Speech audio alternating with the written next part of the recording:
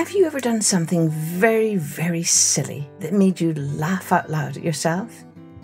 Maybe you accidentally put your t-shirt on inside out, or maybe you put on mismatched socks. Have you ever seen someone else do something very silly that made you laugh out loud? Hello everyone, I'm Kathleen Pelly. Welcome to Journey with Story. If you're anything like me, I'm sure nearly all of you can think of some very silly things that you've done at some time or another. And today's story is a rather silly tale from Japan about an old woman who loses her dumpling that she's making for her dinner. And that starts off, well, lots of silly shenanigans, but it's all just a lot of fun to make us laugh. Before we begin, a big thanks to a couple of our fairy Patreon subscribers, Rosemary and Penelope LaRue. Thank you so much, girls, for your support, and I hope you're enjoying your colouring sheets. Don't forget, if you want to get some of our weekly colouring sheets that accompany each episode, you can go to www.patreon.com/journeywithstory.com.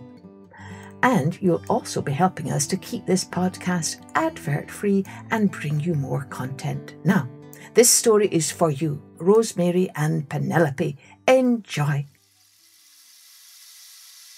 Let's take a journey with the woman who lost her dumpling. Now, there might be some words in this story that you don't know, as the story does take place in Japan. But if you listen closely, I'll explain the new words when we come to them.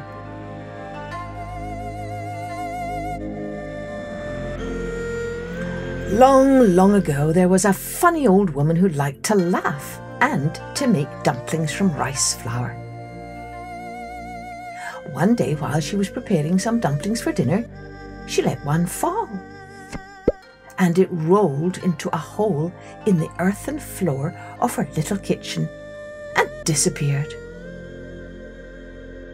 The old woman tried to reach it by putting her hand down the hole, and all at once the earth gave way and the old woman fell in.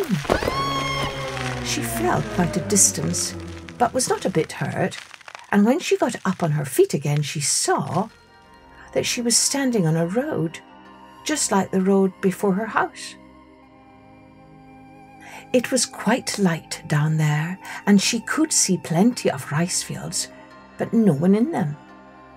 How all this happened, I cannot tell you, but it seems that the old woman had fallen into another country. The road she had fallen upon sloped very much, so after having looked for her dumpling in vain, she thought that it must have rolled further away down the slope. She ran down the road to look, crying, "My dumpling, my dumpling, where is that dumpling of mine?" After a little while, she saw a stone jigsaw standing by the roadside.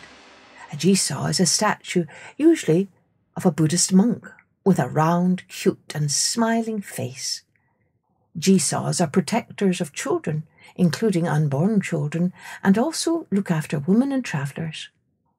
People are very fond of them and sometimes give the stone statues woolly hats and scarves to keep them warm. The woman looked at the statue and said, "Oh, Lord Jigsaw, did you see my dumpling?"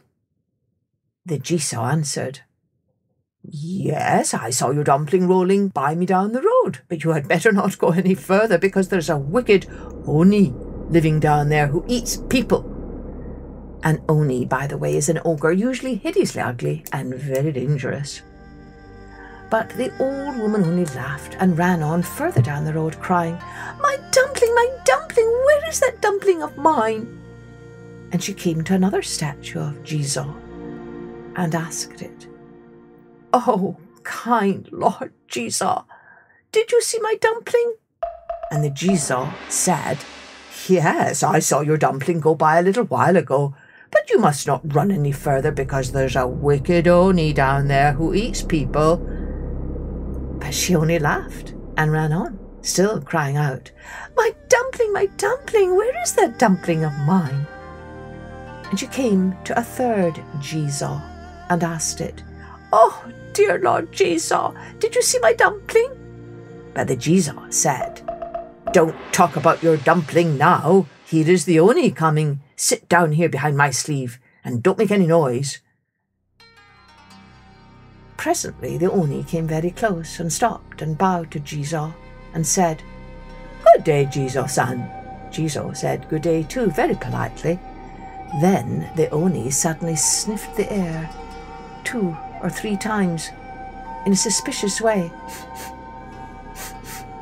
and cried out, "Jigsaw-san, Jigsaw-san, I smell a woman somewhere, don't you?"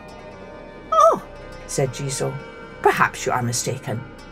"No, no," said the Oni after sniffing the air again. "I smell a smell of a woman." Then the old woman could not help laughing.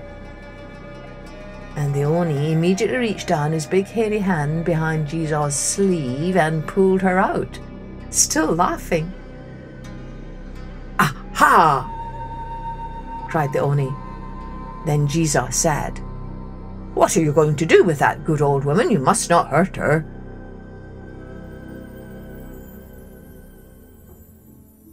"I won't," said the Oni, "but I will take her home with me to cook for us."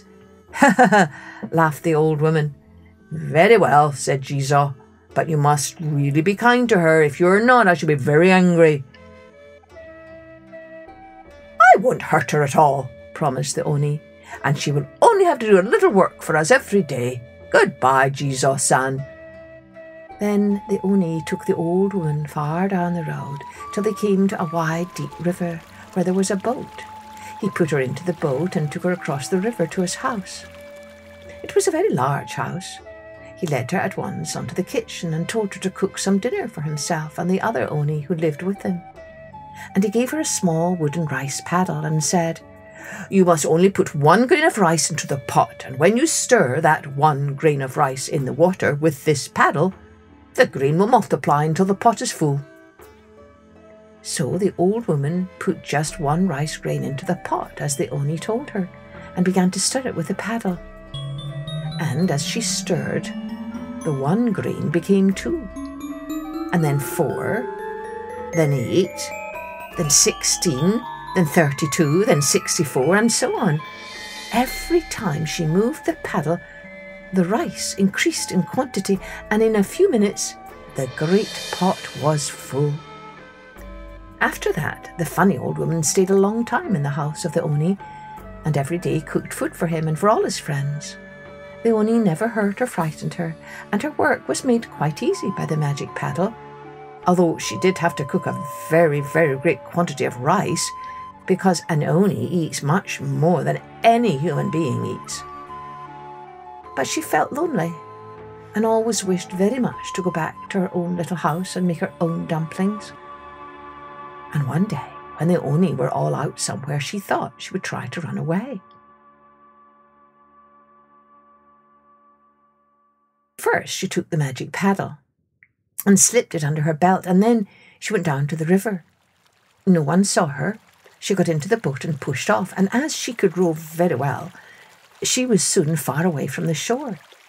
But the river was very wide, and she had not rowed more than a quarter of the way across when the Oni, all of them, came back to the house. They found their cook was gone, and the magic paddle too. They ran down to the river at once and saw the old woman rowing away very fast. Perhaps they could not swim. At all events, they had no boat, and they thought the only way they could catch the funny old woman would be to drink up all of the water in the river before she got to the other bank. So they knelt down and they began to drink so fast that before the old woman had got halfway over, the water had become quite low. But the old woman kept on rowing until the water had got so shallow that the Oni stopped drinking and began to wade across. Then she dropped her oar, took the magic paddle from her belt and shook it at the Oni and made such funny faces that the Oni all burst out laughing. But the moment they laughed, they could not help throwing up all the water they had drunk, and so the river became full again. The Oni could not cross, and the funny old woman got safely over to the other side and ran away up the road as fast as she could. She never stopped running until she found herself at home again.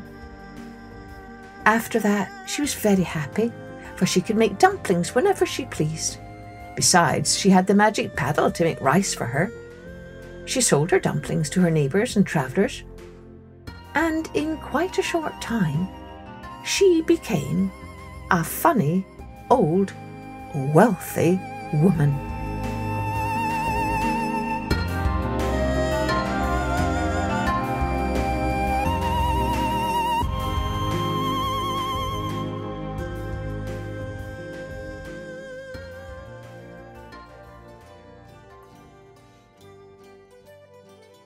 Well, that was a lot of silliness, wasn't it? But sometimes it's good to have a bit of silliness in our life and not take things too seriously. I hope this story made you laugh a little and have some fun. Cheerio then. Join me next time for Journey with Story.